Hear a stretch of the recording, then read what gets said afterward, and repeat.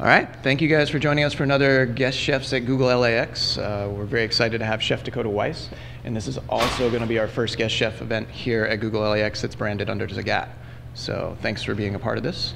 Today, Dakota of Top Chef fame and Ninethirty in the Backyard, as well as the W Hotel, but specifically Ninethirty in the Backyard from Westwood, is going to do a low-calorie, low-fat, 3-course meal for you guys that you can pull off in 20 minutes. Well, possibly. We're going to give you all the time you like. She's going to give you the basic steps right here. I just didn't want to put any pressure on you. I was going to say, oh my God. Cool. Cool, guys, thank you for coming, and ladies. So I prepared this low calorie, which is very not so much my nature. I'm really into the butter and the cream and the cheese. However, we're in California, we're next to the beach. It's Google. I know everybody's very conscious these days about what they're eating, organic and fresh and light and stuff. So I created this for you all, just for you. We're going to start with a raw vegan dish, which is this is probably squash carpaccio version 3.1. I've taken this dish and kind of changed it throughout the seasons just to update it a little bit, but it is something that we do serve at 9:30, but that's version 3.0. So don't get those confused. So basically, we'll get started here. We're going to take a kusa squash. Does anybody know what a kusa squash is? It's also known as the Mexican gray squash. It's obviously kind of a cross between a yellow squash and a zucchini. But this particular squash, and the reason I use this one is because it has less seeds, and the meat inside of it has got almost a creamy texture to it.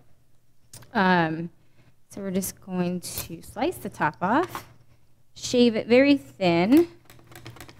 Watch your fingers. If you don't have a does anybody cook at home? All right. Does anybody have a mandolin at home? It is one of the most fabulous tools I highly recommend you have. It slices just about anything, including your fingers, so please be careful. So we're just going to kind of line this down the plate. This really is technically like a 5-minute dish, if even that. And it's really delicious and fresh.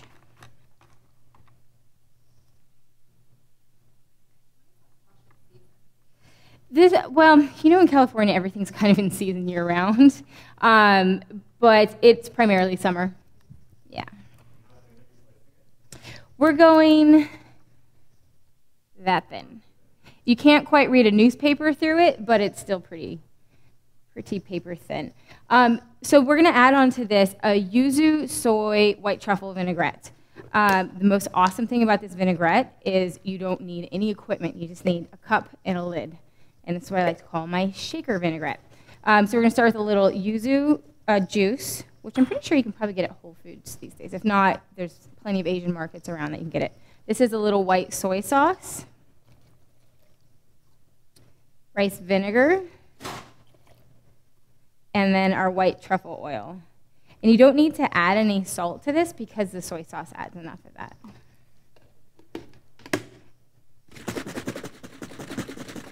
That's it. How easy that was. So we're going to season our squash here. I use a little bit of Maldon salt, which is a salt that comes from England, and it's these really beautiful crystals. When you come up, you can kind of see them. We're going to add a little shaved serrano pepper to this to give it a little spice.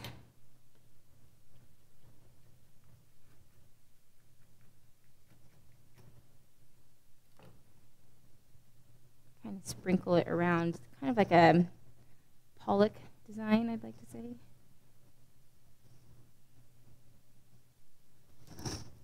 And then we're going to add some fresh sliced heirloom tomatoes.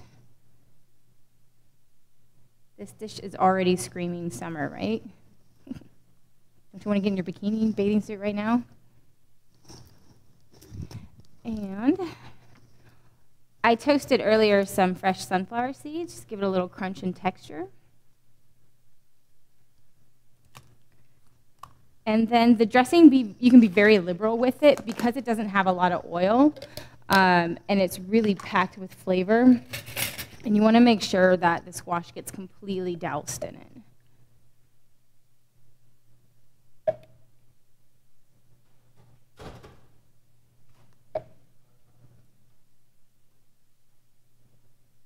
And then lastly, we're just going to add some aromatic herbs to it. And it can be whatever you like. If you've got something growing in your garden, I highly recommend those. But we're going to add a little bit of basil.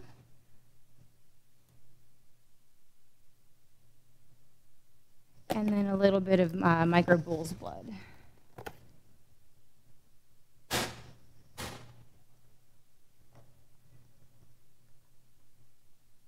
All right, and that is your first course. Anybody want to try it? Yeah. All right, I'm going to come over here, and you guys can just kind of come up. Bring you some forks.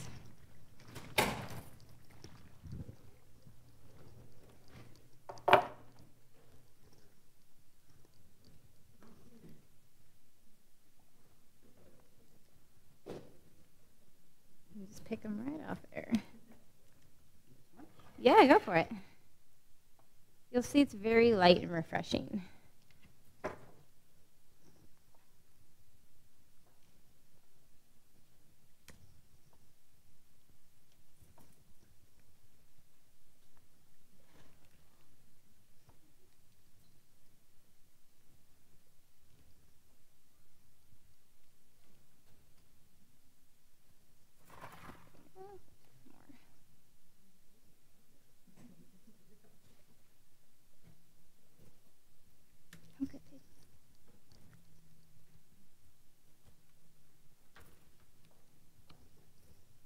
What do you think?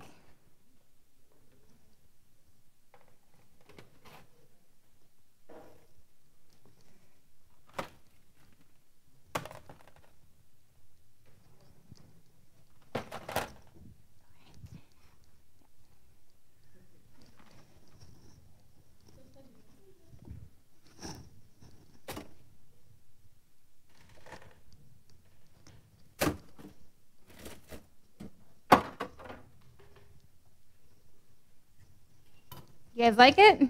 Yeah. Surprising, well, in my opinion, it's always surprising that something raw and vegan tastes so good, just because I'm not a vegetarian, but by golly, it sure can.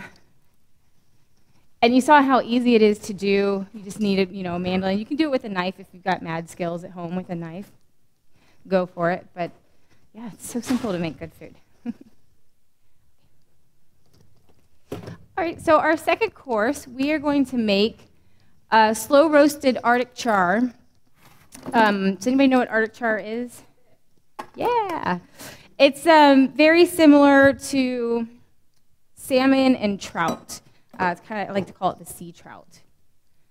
And we're going to serve it with a lemon shiitake broth and some roasted spring vegetables. That's where you guys go, ooh. Ah, all right. I'll cue you. Next time it'll be this. Okay, so we're going to start with our broth. So this starts to get steeping in with the shiitakes and the lemon. Very simple. Some dried shiitakes. You can get these at any of the Asian markets off Sawtell or the big one off Pico. I can never remember the name of that one. And then I like to take the lemons and zest them right into the shiitakes.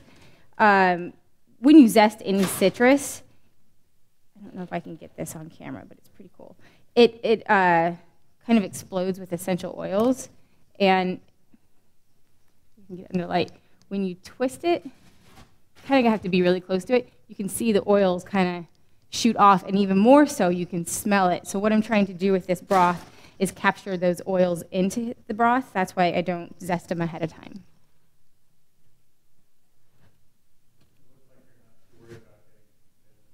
No, it's not going to, the shiitakes are so powerful that you're not going to get any sort of bitterness from it.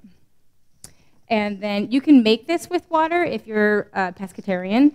That's fine. But I chose to make it with the chicken stock to give it just a little more flavor.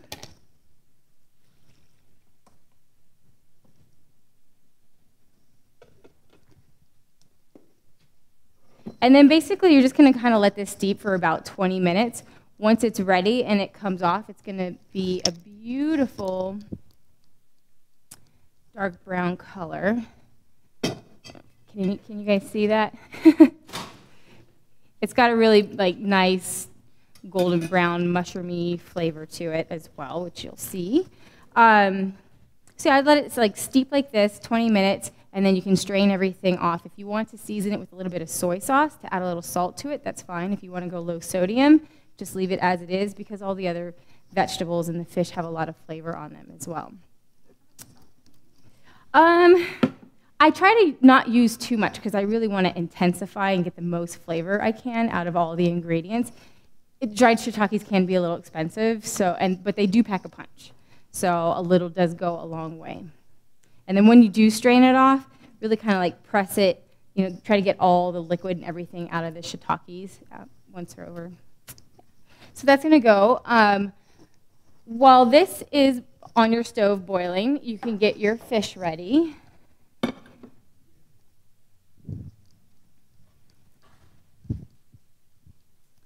So Arctic char, like I said, is this really gorgeous pink-fleshed fish, very similar to salmon, but I like to call it the sea trout. And it's got this really gorgeous skin with these little beautiful pink polka dots on it. I don't know about you, but I love polka dots, so that makes me love this fish even more. Really simple, just season with salt and pepper. Both the skin and the flesh.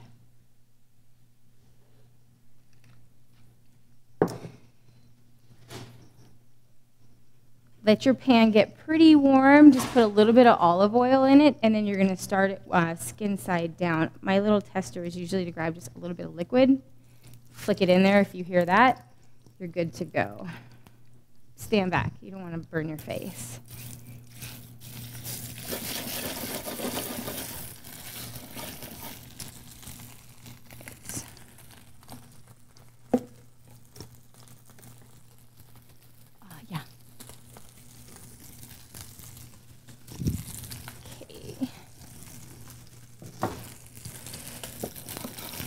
So once you have this in your pan, you're going to let the skin get super crispy. It's going to take about 2 to 3 minutes. At that point, you're going to keep it on the skin, and you can pop it in the oven at about 325 and just slowly roast it.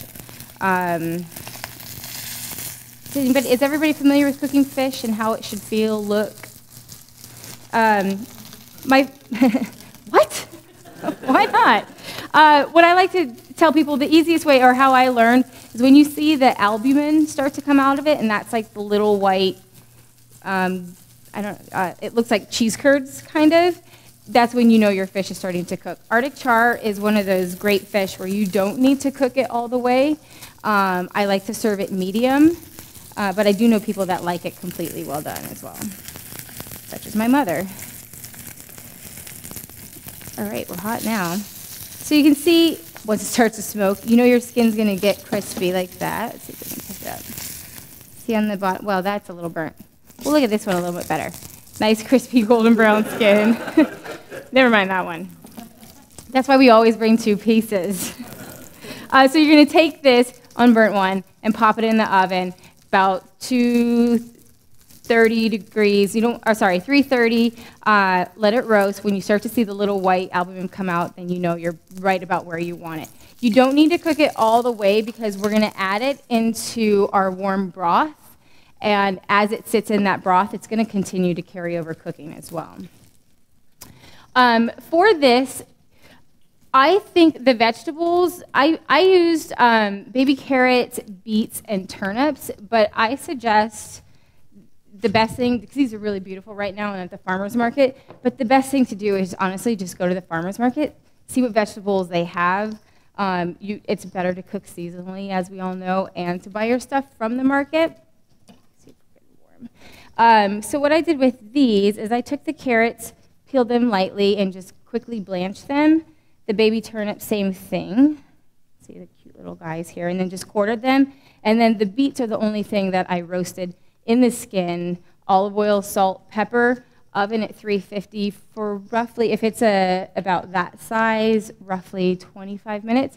Same thing with the fish, is you don't want to cook the vegetables all the way through because you're going to put them in a hot broth, and that's going to continue to cook them as well. Plus, we all know you're going to retain more nutrition and all the vitamins from al dente vegetables as opposed to mushy vegetables. Right. Let this heat up a little. Any questions so far? So we have a little lull here where we're going to wait for our vegetables to heat. So hit me. What's that? What about it? Well, you know, the cool thing about dried mushrooms in particular is it's very similar to canned vegetables, tomatoes in particular. When they pick the mushrooms to dry them, they're at their best, you know, ripeness. They're like prime condition. They take them and they dehydrate them. So when you rehydrate them, they're just perfect, more or less. Same with canned tomatoes. You know, everybody's like, oh, canned food is awful, but tomatoes are really the only one that I would ever use this example with. But they pick them when they're just perfectly ripe. That's when they can them, and they're perfectly ripe no matter, you know, whatever you do with them. If you go to the store, you're going to get a mealy tomato no matter what, almost always, because it's not necessarily the season for them. Does that make sense? What else you got? Come on, give me something. Yeah. I think, well, I mean, everybody knows the Santa Monica Farmers Market's probably the biggest and the best, I would say, in LA as far as diversity and all the different purveyors and everything, where you can get soap, oil, beeswax, dates, and olives, you know, also to your proteins, cheese, and vegetables. A couple others that I really like, the Brentwood Market is fun, and plus it's right next to my hotel, so it's easy to get there. Downtown's got some pretty cool ones coming up too, especially on Sundays. I believe there's one on 4th and Spring, 5th and Spring, I take that back. That's kind of a cool farmer's market as well. All-time favorite farmer's market in California is San Luis Obispo. Is anybody familiar with that one? It's probably the coolest. It's every Thursday night, and they shut down probably 3 blocks of one street, and each block has its own band. All the restaurants come out of their restaurant, set up these cool barbecues. It's just super festive. They've got food, they've got dancing, they've got gymnastics and comedians. It's pretty cool. I highly recommend it. Plus, SLO is just a really awesome town as well. Let's see how we're doing here.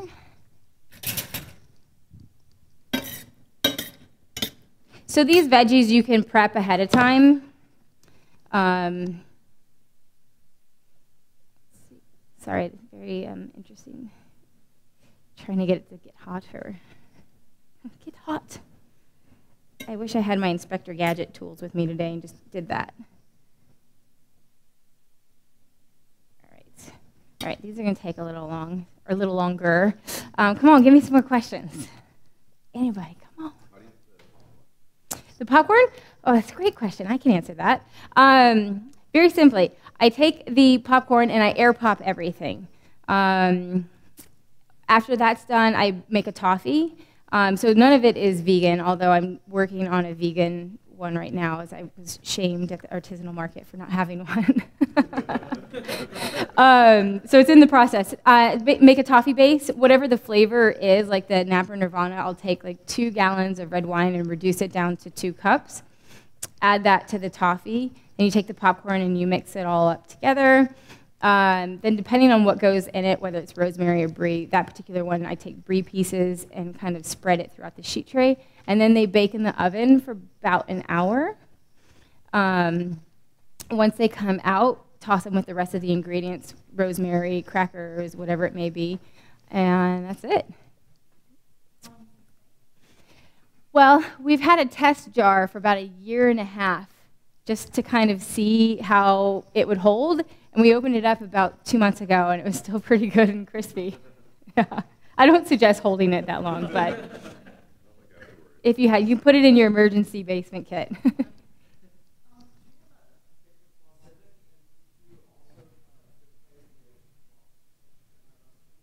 To get, what was the last part? Well, any balsamic I like, obviously, I love the aged balsamics, but I'm really having this love affair right now with golden balsamics. It's really sweet, but it's got a nice acidity to it, and you can pretty much, Bay Cities has a great selection, and they've got a couple different golden balsamics there. But any aged balsamic in barrels, it's the way to go. Raw food recipes, I wouldn't really know where. I mean, obviously you can Google it. I'm sure of 100 places. That's just like everyday language. Everybody knows that, right? And I'm sure 100 different websites would open up for that. However, you've inspired me, and I will put some raw vegetable or dishes in general up on my website at chefdakota.com just for you in a week. Check back. It'll be there. What's that? Yeah, it's you have to be really inventive and really creative to make raw food, in my opinion, taste really good. You know, I mean, if you have a great product, it's going to taste great no matter what. But to make it interesting and just, you know, step outside of the normal kind of chopped salad raw thing, then it takes a little bit of creativity.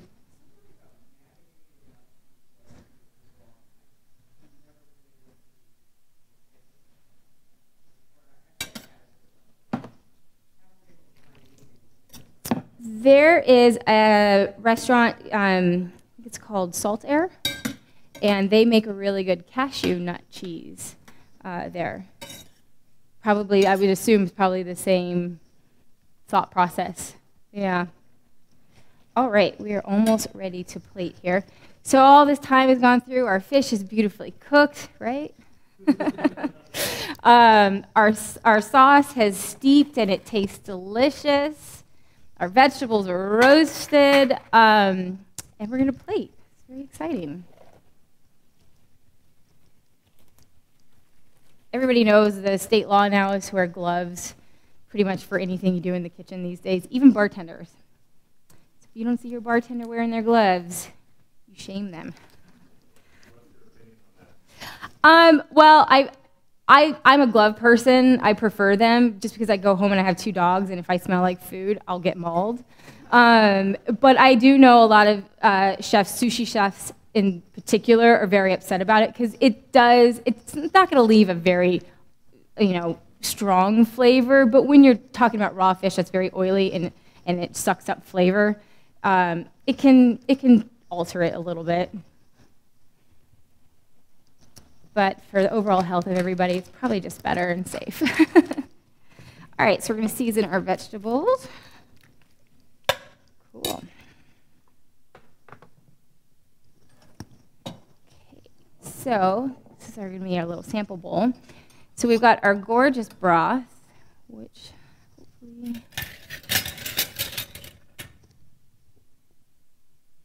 you're going to ladle that into the bowl. It's not necessarily a soup, so you don't want to do too much. But once the fish goes in there and the vegetables, it's really going to soak up a lot of that liquid, and it's going to make it even more delicious. We have our beautiful cooked fish.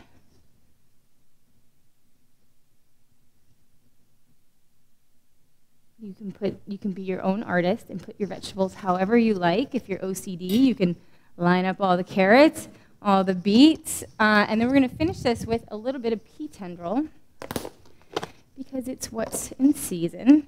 You can just toss it with a little olive oil, a little salt, twirl it around.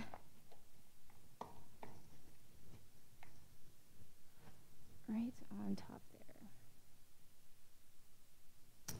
You probably can't see in there too good, but when you come up to try your sample, you will. All right, give me just 1 minute. You guys ready to try this? Yeah. Awesome. Pea tendrils are the leaves of peas. Yeah. And they're a little more verdant, a little more grassy, but they're just as cute as they can be because they've got these little spiral vines on them that are just adorable. And you'll see them all over the market right now.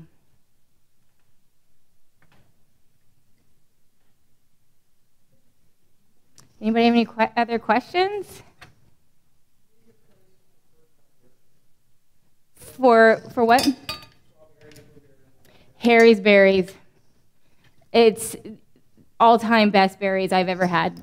really, and they're at the farmers market here in Santa Monica every Wednesday and Saturday. I've never seen them in a store, so I'm not sure. I would say probably yes for now, but surely they've got to be somewhere else. But their farms are not far from here. They're Oxnard and Gaviota, so I imagine they're in stores probably more locally to where their farms are. Have you guys had Harry's berries? It is like just eating a strawberry. You know that like really intense fake strawberry flavor you get, out of candy sometimes? It tastes just like that. And it's so succulent and gorgeous and sweet and delicious. What's that? Yeah, you'll be like, this is not a Harry's berry. I am not eating it.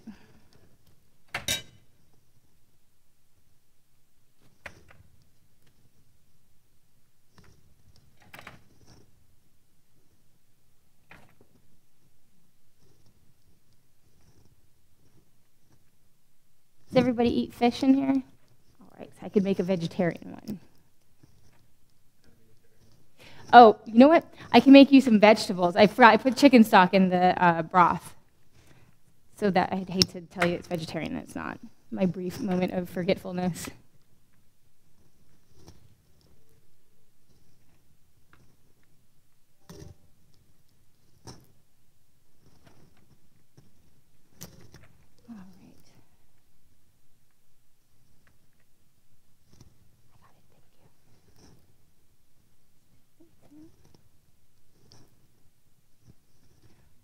Some going here.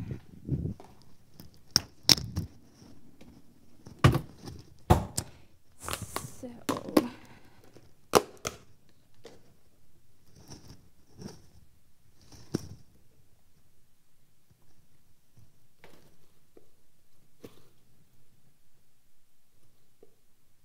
all right, I'm just going to get a couple ready for you guys and start coming up. Please.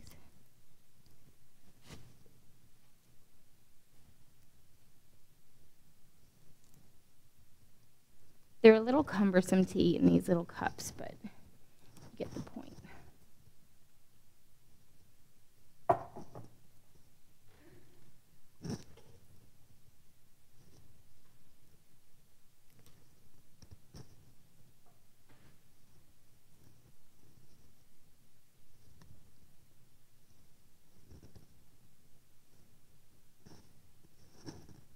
Everybody have to go back to work after this? Yeah. It's a nice break, right? All right, you can start coming up here if you like and grab the ones with green and then fork right there.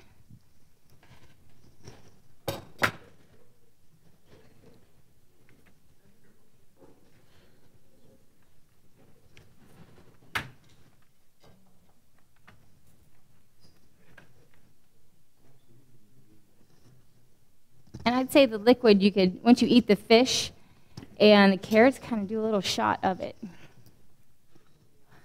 Oh, well, I mean, I think everybody's go-to is probably a seitan or a tofu.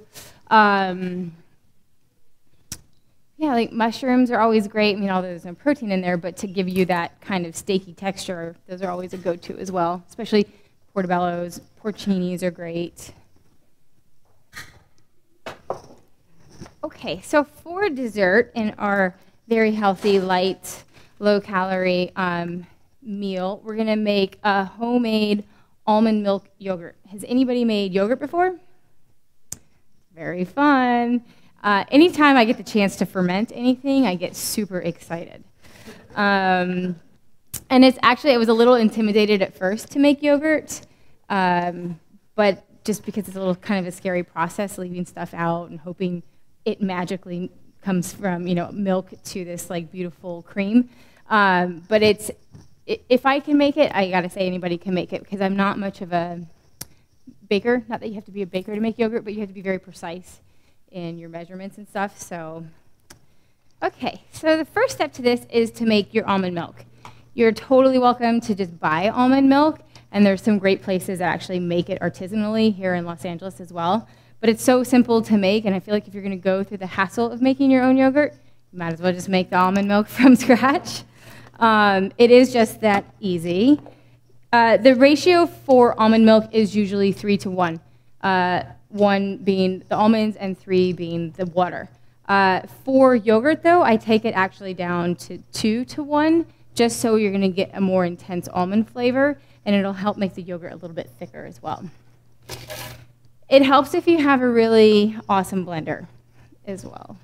If you don't, you can buy, they're called a nut milk bag, and it's kind of basically like this really cool sieve, and once you puree this, you would pour it into this bag, and you literally just squeeze out all the liquid from the milk, and it keeps all the pulp. If you have a badass blender like this, then I say just leave the pulp in there because it's going to puree it enough where it doesn't leave any weird fibery textures. And plus it's going to add a little more flavor as well. No, the almonds can be whole. I just happen to have slivered. You can toast them if you want a toastier flavor to it, or you can just leave them raw. It's completely up to you on how much you would like your almond milk to taste like almonds. I've not, but I imagine you can probably, make milk out of any nut as far as I'm concerned. Okay.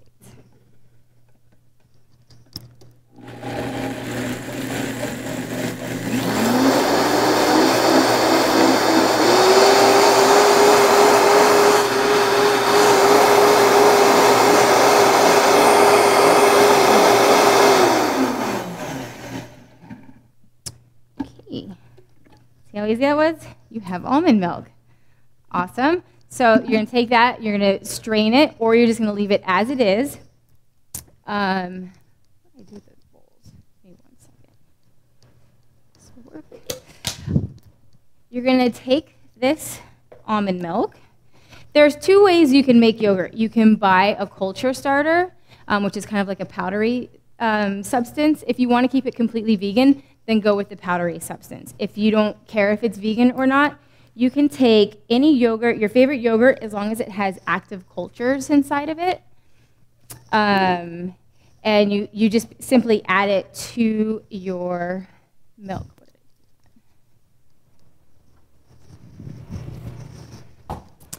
I use Clover yogurt. It's local to California, and they're just a really good farm.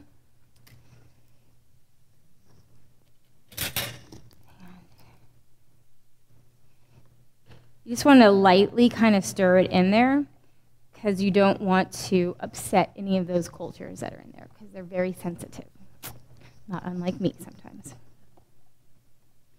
Just give it a little stir. You're going to cover it up. You're going to find a place somewhere in your house or wherever you choose to make this that's around 90 degrees.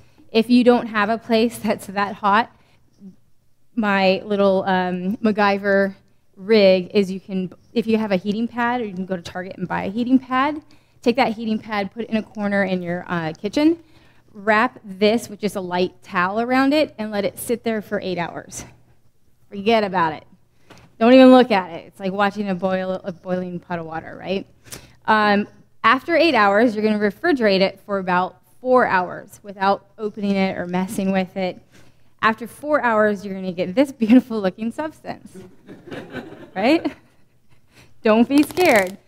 What you're going to do with this part is basically cheesecloth into another container. If you have really cool like mason jars, like I have the popcorn, they make really awesome little jars, and they're cute to put them in. And you'll see, it's kind of hard to see, but you can kind of see the floating fermented part where it's all coagulated. Awesome. And if you smell it, it smells amazing, just like yogurt. And this is going to separate the liquid from the curds.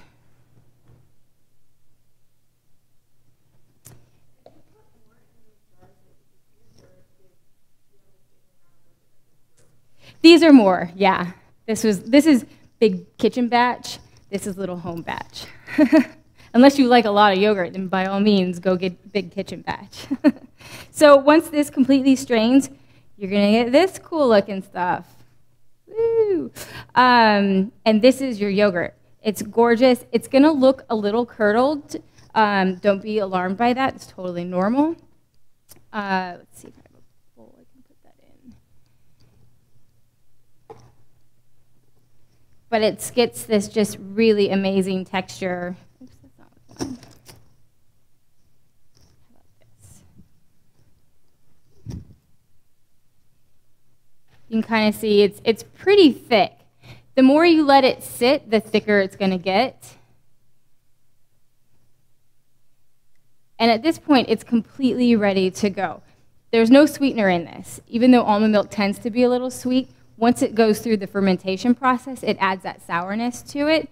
So if you like, you can add sugar, raisins, honey, maple syrup, whatever it is that you like.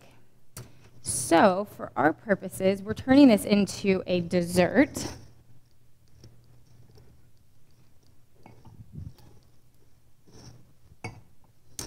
And we're just going to take this beautiful yogurt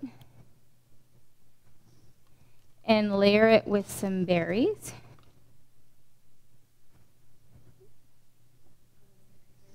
These are not Harry's berries for today.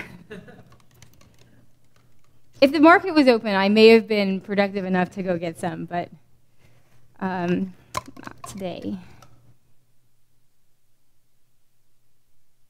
Layer that in there. Then for this, I wanted to add a little bit of a tropical note to it, so I brought some passion fruit. Has anybody seen passion fruit before? It looks really kind of boring and almost like a rock until you open it and you get this gorgeous pinky orange beautifulness. So we're just going to scrape a little bit of passion fruit seeds on there. Yep. It'll only scrape so much. The seeds are really going to be the only thing. This white stuff in there won't really come off unless you're super aggressive with it.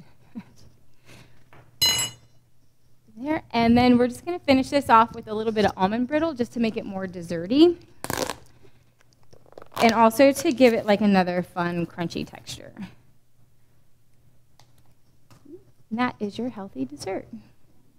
Ooh, all right, here we go. All right, who wants to try this? Me, yeah.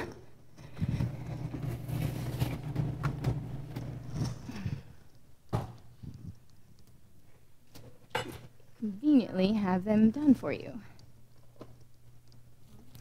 So did this seem easy enough? Do you feel confident you could go home and make it? Absolutely, that's the right answer.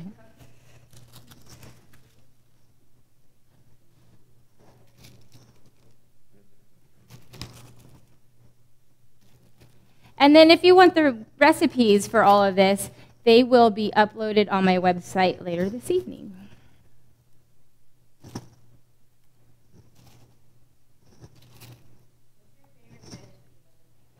Oh, my Lord.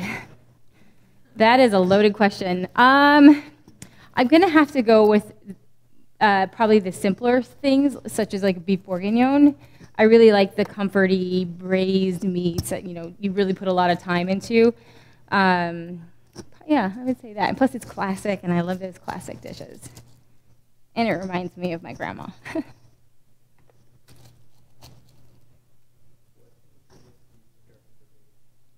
Underrated? Well, about 6 months ago, I probably would have said kale, but now you can't get away from kale. It's pretty much everywhere.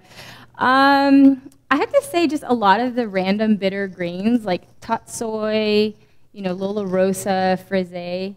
I think people, usually when you get a mesclun salad and you see all the crazy lettuce in there, people are like, I don't want these weeds. Why are they feeding me weeds? Those weeds taste really delicious. And I don't think they're utilized a lot. What's that? Do I eat Cajun foods? Not too much. However, I did used to work at the Ritz-Carlton in Sarasota, and my restaurant there was based, because it was on the Gulf, we based it on all the different areas of the Gulf Sea. And so I did have some Cajun stuff, and I made a really good jambalaya risotto. which basically you just make a base risotto and then add the ingredients of a jambalaya to that. We did the shrimp braised in molasses. So that's probably the extent of my Cajun cooking, but I do love to eat it.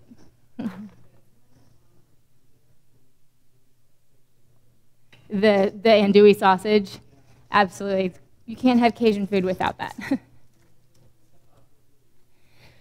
Probably not very traditional to what it should be. All right, go ahead and grab a spoon and a parfait. You can see in this, once you get into the bits and pieces of the almond too. Yeah, we'll put it on my website, chefdakota.com, as soon as we get home. Is the dressing on those? Oh, is that okay?